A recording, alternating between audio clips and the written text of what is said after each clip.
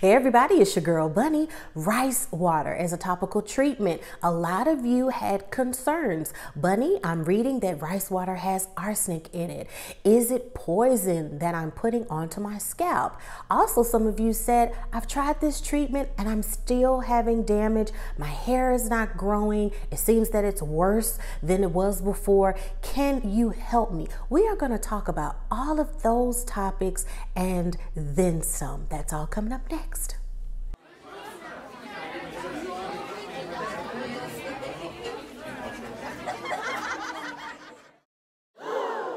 It's Bunny.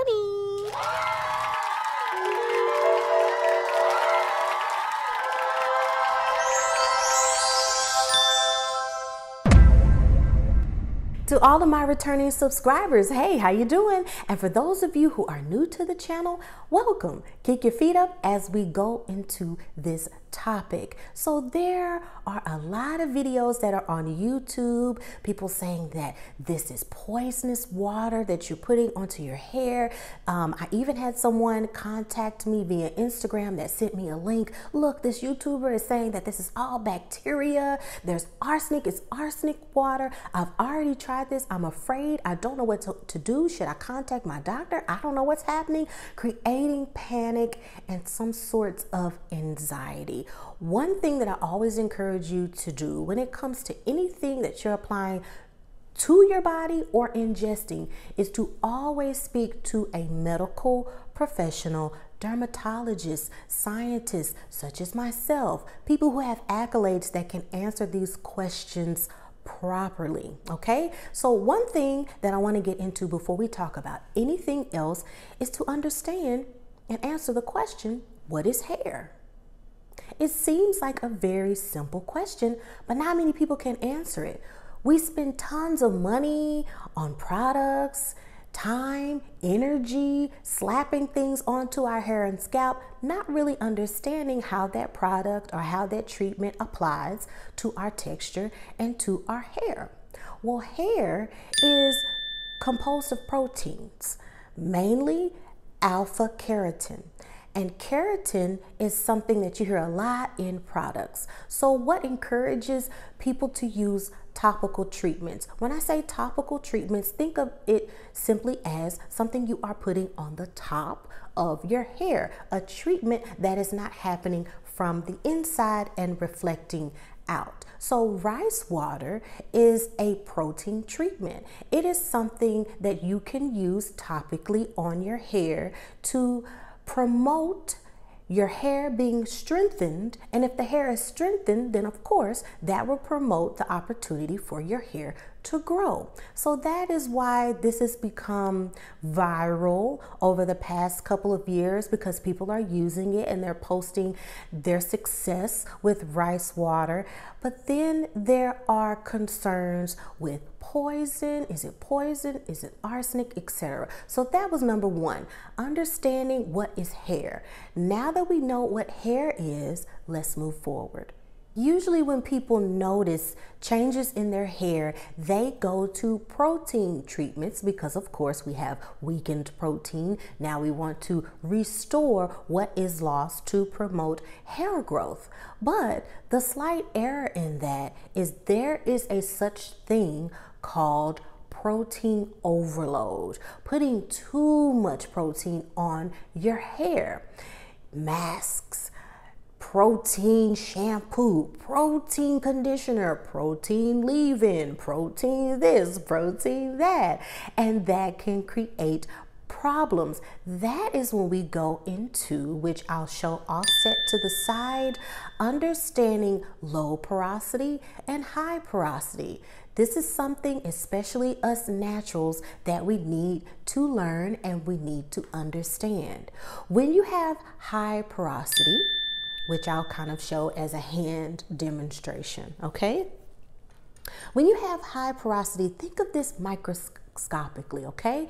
You have this strand of hair that's ready just to ingest any type of product, oil, treatments onto the hair, and it is ready to absorb. High porosity, high welcoming to things that you're putting on that strand of hair. So you have protein that gets infused, a nice treatment, a nice mask, and that hair would just absorb that and say thank you, leaving this nice strong strand here having high porosity.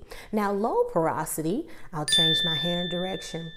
This is not allowing moisture, treatments, anything into it. In water, it has a low chance of absorbing this treatment that you're putting onto the strand. So what happens is, here's protein, but instead of it being absorbed, it stays on the top of it. And then you're adding more things and more things. And then we have breakage.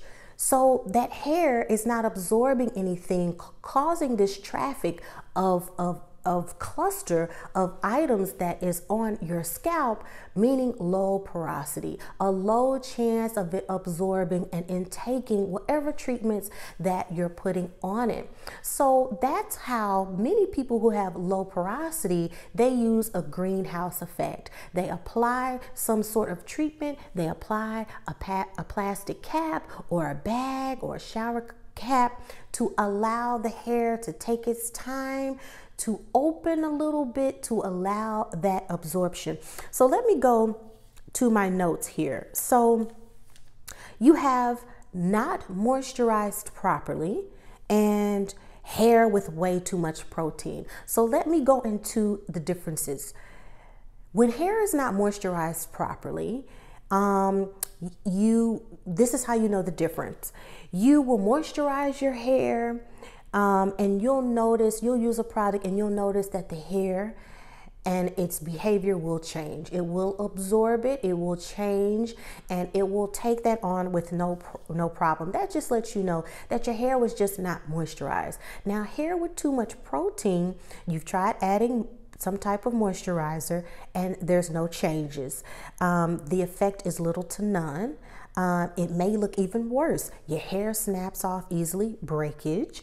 The hair can feel straw-like and stiff, lifeless, brittle, no shine compared to the way that it was before. So there are no changes with whatever that you're putting onto your hair. That is protein overload and also signs that you may have low porosity. Okay, so then you ask the question, I have this buildup, it's not working no matter what I use. Can this be reversed? Can it be helped? Yes, yes, of course. So the first thing is to slowly wean off and minimize a lot of your products that have protein in it. Because what we want to do is we want to strip away and get rid of all of the protein buildup that is on your hair. So make sure you validate the products that you're using and does it have a lot of protein in it? And if it does, let's slowly wean off all of the products that have a lot of protein in it that are causing you protein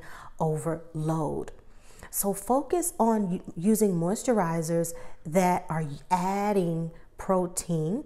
And what you want to do is you want to use make sure, and things that have protein is things that have wheat, soy, protein, silk protein, keratin, oat flour, amino acids. It will say these things, and coconut oil is the same way. You'll hear a lot of naturals say, oh, I can't use coconut oil, it damaged my hair.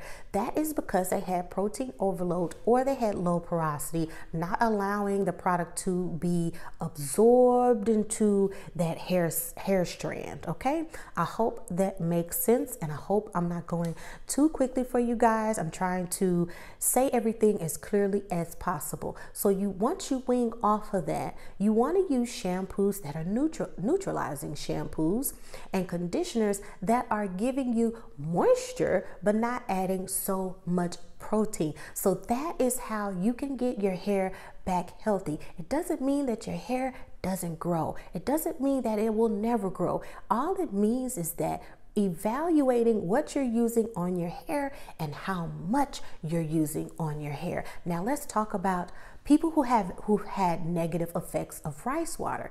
The same thing. Rice water is a protein treatment that is added topically onto the hair. Some people have posted videos and saying, it took my hair out, it didn't grow. If you're applying that on there, like I said, microscopically, you have something on top that is not allowing any penetration onto that strand. It dries, it goes into that, and you have it breaks off. It's not doing anything to help promote growth and replenishing keratin that you may have received that would have been weakened. I hope that makes sense. Now going into what someone showed me on this link of a particular YouTuber that said, look at this rice water under a microscope. Look at all this bacteria. Look at all of this poison that you're putting onto your head. To an untrained eye, it looks like there's a lot of creepy, disgusting things going on under a microscope with rice water.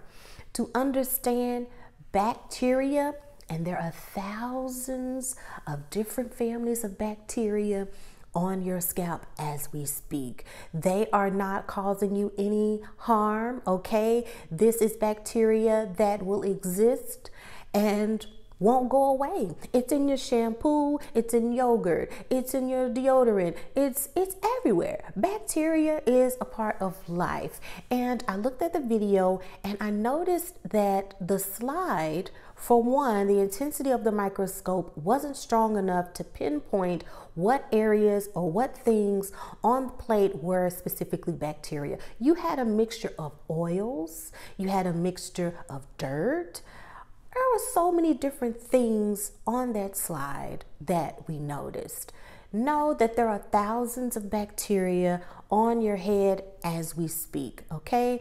There's bacteria in yogurt. It's everywhere. So I don't want people to go into this panic of these are all the icky things that are on my scalp and that rice water is doing. When that rice water ferments, anything that settles, that sits, is going to create bacteria. Perfect example. When you see a water fountain and you think, oh, that's really pretty, it looks really nice. It's not for the visual and it being pretty. It's actually promoting and encouraging not for bacteria to settle and be still. Have you ever went past a creek or you're on the highway and you pass some water and you're like, oh, that smells, what is that? That is bacteria because it's been allowed to settle. They tell you to get rid of water, maybe that may be around your house that's just sitting still water, because then mosquitoes will get on it and bacteria will grow. So anything encouraging the movement of water and not giving an opportunity for bacteria to get nice and cozy, we create that circulation of water through a fountain. So when you're fermenting rice water, yes, there will be bacteria that will have opportunity to have a party in that water, but it's not bacteria that is harmful to your skin, okay? And it's not something that you should have a panic about. Now let's get into the poison.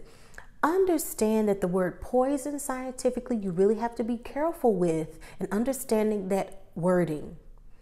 Toxicity is the true word that we want to focus on. The arsenic, okay, that is found in white rice, okay, is very minimal. It's unfortunate that rice absorbs very well, and rice is absorbing anything that man is placing into the soil. Okay, so arsenic is a natural element. What makes it get to the point of, wow, it's even in the food, is the pesticides that man is putting into the soil that we're ingesting. Don't panic. There's arsenic in your apples. There's arsenic in a lot of stuff, okay?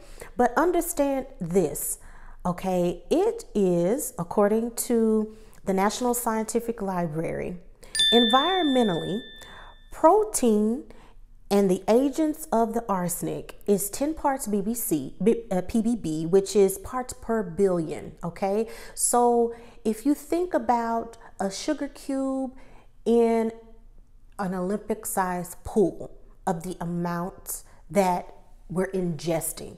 Now, is arsenic, man-made arsenic, something that, that should be in food? I mean, it shouldn't even be in there anyhow. It should be only natural arsenic that we're ingesting. But because of pesticides and everything like that, it is traceable in some foods. Is it something to be panicked about? No. So when you make your rice water, know that if there are any elements of arsenic, your skin is a beautiful creation and has its own design to where if you got any elements of arsenic in your body, that there would be a chain of command of things of what to do with this foreign thing that's in your body, and you would urinate that out. It is such a very minimal amount that it is not harmful, poisonous, or toxic to your body. So please understand that this is not poisonous water. It's not arsenic water. Okay, this is something that is on your scalp that you are using that is not causing harm. If you've had negative effects from white rice water, it is possible that you have protein overload or low porosity hair. That is where people have had the negative effects of that. Now, if you have low porosity hair, you can still use rice water. Only the difference would be, instead of letting the rice water ferment for a day or two, you would only let the rice water ferment for maybe 15-20 minutes or 30 minutes max, because you only need that minimal potency of fermentation from the rice water. And when you apply it to your hair topically, you can only maybe leave it in there maybe 15-20 minutes, because you don't want too much topically on your hair because you have low porosity. Okay, I know that's a lot of science, but I hope it's all making sense. Now on to the next topic. So for those of you who are saying, I don't even want to take a chance, Bunny, I don't care if it is 1 ppb. I don't care if it's a very small amount of even just anything from pesticides been in my hair. I don't even want to take a chance. I don't even want to go there. That's fine. There are other protein treatments that are natural. So let's talk about some of those. I have some of them written down. So we have yogurt, okay? Dairy products have protein and lactic acid that acts as a cleanser, while the fat in the yogurt is the moisturizer. So you're not having any risk with that. Egg mask. This is good for heat damaged hair because the eggs have enzymes to help with the damage. We have avocado that you can use. You can mash up some good avocado, and that fatty content that's in avocado for heat damaged hair and breakage is absolutely wonderful. So you do have natural options to use for your hair. Okay, so now moving on to the next topic. If you do decide to do a rice water treatment, I do encourage you to always dilute the water that you fermented. That information is in the other video, which I will place in the comments below so you can get a little bit more information about it. But I really wanted to make this video because I didn't want anybody to be afraid or misled by certain things that they may have seen in articles or on YouTube with people who don't have the science backgrounds to really help you understand what it's doing and how it's behaving and how it's allowing this growth to happen. Okay, if you have any other questions, please let me know. I will place links in the comments as well from other medical professionals. Make sure when you go to those videos, place in the comments, Official Bunny sent me here, just so we can encourage communications with others that had questions as well, that want double confirmation of what I'm saying. Okay, so also For those of you who have low porosity hair, I know you're probably wondering, how do I know I have it? How can I test it? Now, there are several methods to see if you have low porosity hair. You can, on freshly washed hair, take strands from different areas of your hair, because different areas of your hair have different textures, correct? And you want to make sure that's as clean as possible, and to place in a glass of water. And after a few minutes, you want to see if the hair is floating or if the hair sinks. That's one way to find out, but there are several different methods that you can try. If a hair floats for a certain amount of time, that lets you know that that hair is not allowing that absorption of water, okay, or moisture. High porosity over a period of time is just going to sink down to the bottom. I encourage that hair to be as clean as possible, because if you have oils on it, if you have a conditioner on it, that may weigh the hair down and pull it down to the bottom, not giving you kind of an accurate idea. But in my opinion, I do feel that if you notice your hair it takes a long time to get wet, it's not absorbing any products, you don't see any changes even after you've added some really, really good products, it is either a sign of protein overload or low porosity. There's so much more that I could talk about, but this video would be an hour. I tried to sum it up as a cliff notes as much as possible in this video, but I honestly felt that if I posted that treatment onto my page, that it was my responsibility to give information about it and to give people calmness about it and learning about it and thinking, wow, she posted this video as something that can cause me harm. So I felt it was my responsibility to give more information about it.